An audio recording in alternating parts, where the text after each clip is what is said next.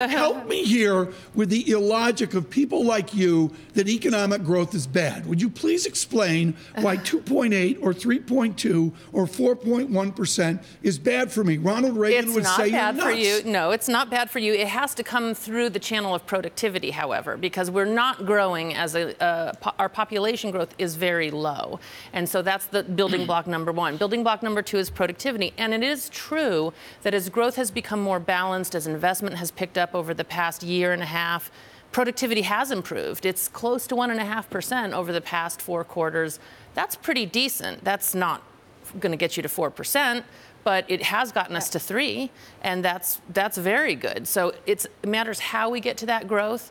If it's like through non-productive labor market utilization when we're at full employment, then that can lead to resource misallocation, inflation, overheating. And Julia, I'm so glad. Go ahead.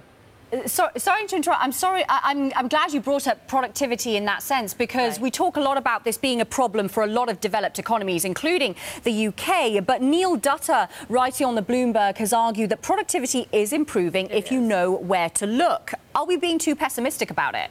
Well, I think we've never, for example, the Fed's forecasts have always presumed that we would see a rebound eventually. In fact, they were criticized for years for being too optimistic because that rebound didn't materialize. But I think with the synchronized global upturn, what we are seeing is better investment, better trade numbers. These are the kinds of things that do lead to better productivity. Before, we were relying 100% on just U.S. consumer spending, a lot of service spending. That's low productivity growth.